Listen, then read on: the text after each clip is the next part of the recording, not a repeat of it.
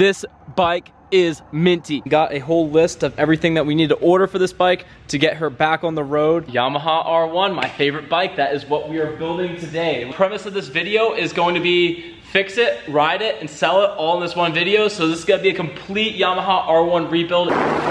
Let's get into the build right here. We're gonna be keeping this bike the OEM way it comes from the factory with the OEM red fairings that it came with. We're gonna leave the exhaust and we're just gonna take her back to her original stock form. We didn't have this thing with the subframe when we got it, so we have a subframe right here. And let me just go over the parts I have on the floor while I'm talking about it. So we got a new rear wheel with tire. I got mirrors, front stay.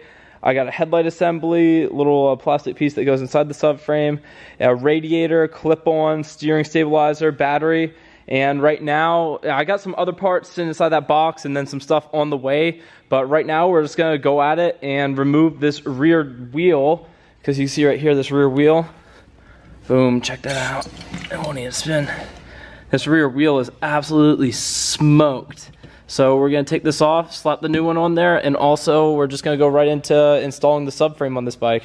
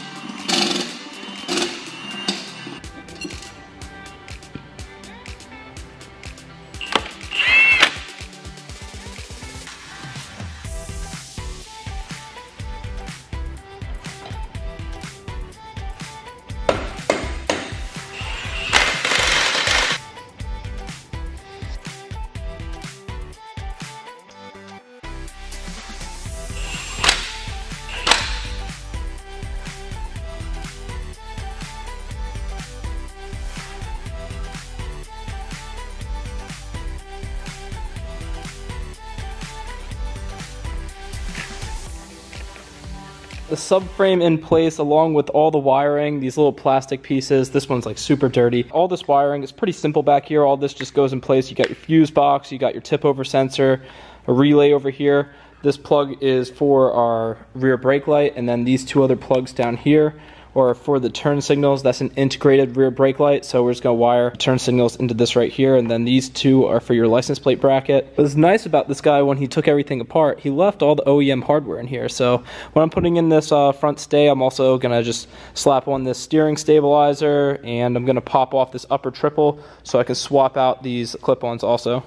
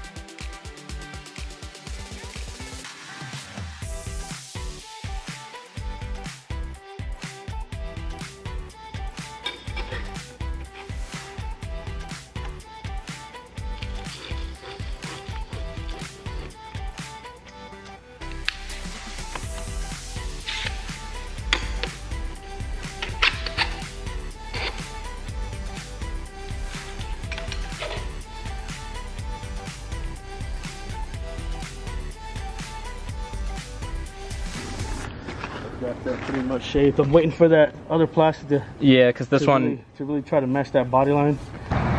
All right, so I'm gonna put this clip in the middle of this R1 video. So we just picked up a 2016 GSXR 600. This thing is absolutely minty. There's very few red GSXR 600s that I've encountered, and that's the OEM color. It's like a, I don't want to say it's a limited edition, but it's like a more rare color scheme. That's not what I'm trying to talk to you guys about right now. So we got a lot going on the side here. So as you guys know, I also have my real estate ventures, or if you guys don't know because you don't really watch this channel, I'm also trying to be involved in real estate. And right now behind the scenes, I'm currently in the process of finding property number 3. I've gone through Bradenton didn't work out, Sarasota didn't work out, and right now I have something that's promising that might go through, so there might be another warehouse build. It won't be a series, I'll just kind of show you guys what I'm gonna do, because I think I'm gonna spec out this new warehouse strictly like to rent it out, but who knows, maybe I'll get a little crazy, maybe I'll be like, I wanna move into this one, and then like trick the whole thing out, and then the one that I'm in right now, that I just tricked out for myself, ends up being a rental because someone else will be like, oh, I'll pay more a month for this because this place is freaking gangster, and I moved to the next one, which is a poor business decision because I spent a lot of money to make it exactly the way I want it. But then again, you know, if I could build a cooler place, that also would be cool for me. So that's where emotions get into investments, and they make less money, but if it still makes money, it still makes sense.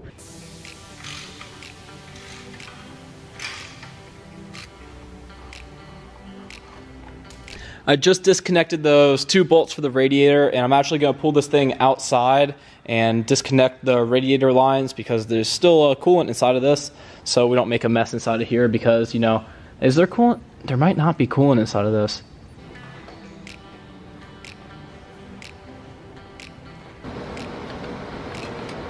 Oh, there is no coolant in this.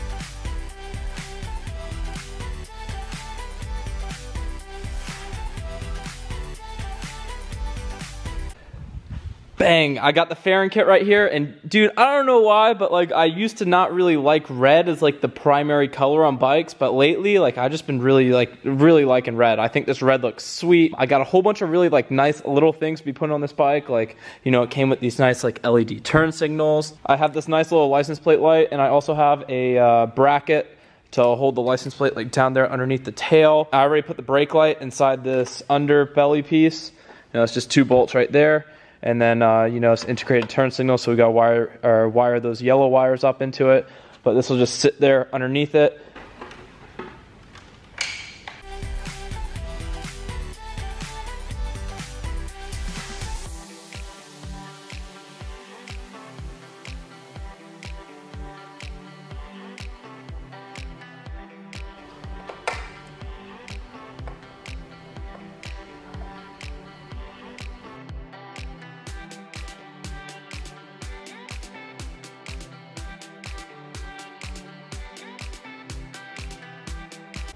It's the next day. I have the front piece for the tank right here. It's Sunday, so no one's here right now, so I'm gonna hide this somewhere so then, you know, homeboy can use this and paint match it for the tank, and then hopefully I can pick up the tank tomorrow. I got this whole gauge cluster front stay in. I got these little plastic grommets in here. Right here are the air rams for the front. I got those installed along with like the little bracket piece behind this piece, which is all cosmetic. There's like an air gap in this, and it's just cosmetic piece. We got our front air ram piece, all that stuff hooked up, and then you come over here. I also put the rubber grommets in our wheel cover piece right there, and the front fairing for the headlight assembly.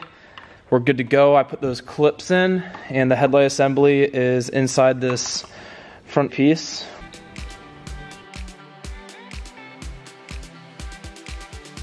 Well, I forgot to order the brackets that go on the side of this radiator that hold this ECU in place like that. So what I'm gonna do is I'll stencil out what I need to cut to make this bracket right here. And then for the recificator on this side, I just need a little bracket because like this clamps in right there on the back side. I'm gonna stencil it out on this sheet right here, and then we'll cut it up.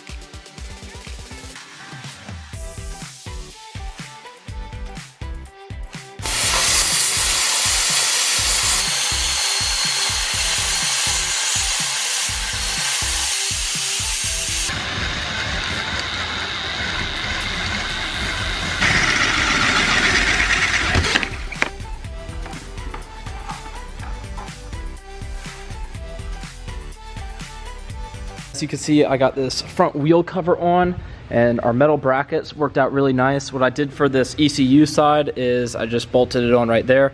Then I cut out 4 holes for zip ties. And honestly, this is nicer in my opinion than the OEM, because the OEM is just one big plastic piece here. So we have a nice little piece of aluminum holding that on there. I might have to bend it this way a little bit so the fairings fit in there properly, but you know, that thing's on there nice and tight. This side, and oh, also this bracket's on there. That thing's really on there because it's a lot closer. It's nice and short. Everything in here is good to go. I think this is the one I have to split and cut and hook up the tabs for our turn signal. I'll probably just, you know, put this up in here nice and neat, zip tie it together.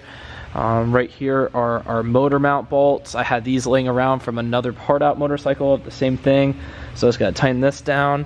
And then on this side, there used to be a frame slider on it, so you see how it's not all the way in. I have right here the exact same thing that comes off of it, and this is the OEM one, and we're just gonna, you know, put that in, take this off. I took off the air ram right here because I need to put coolant inside this bike. I can't do that till I have the tank on, and I can get it cranking and like have the thermostat open up so that I can bleed the system. I might fill it up just a little bit in the meantime. Then we come over here. I already cut out the foil for these 2 lower belly fairings. These are the only pieces that need the foil. The way these fairings work on this bike is you'd have this piece in, this piece, and then you bolt this piece down here on the bottom. I saved the OEM tabs from another part out, so we have these nice little OEM pieces of hardware. And yeah, I'm gonna put these on next, and then I'm swap out these bolts, and then come up here and figure out what's going on with all our wiring. I know right here is a part of the wiring that's also broken off that goes to our horn. This right here is where it plugs into, so I gotta cut that, solder it, and heat shrink it. Other than that, then once I figure out where that goes, we can button it all up and the whole front end will be nice and put together.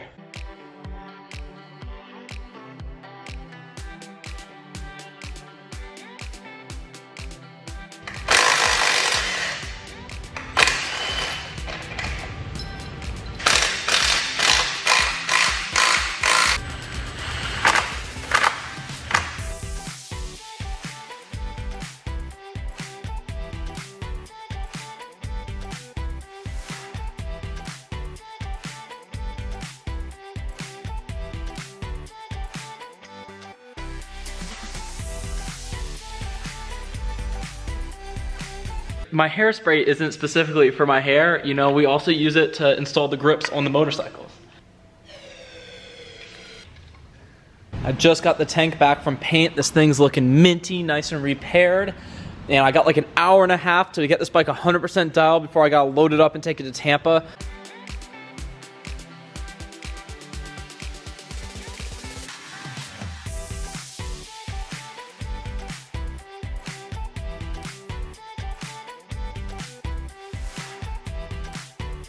Bleeding the coolant system. I fixed our little halo halogen thing. You see we got our headlights on. This thing's up at 220 right now. I'm really in a rush because I'm running out of time, so I don't think I'm gonna be filming too much here. You guys might see the next clip of it in the truck. Got the 150 loaded down.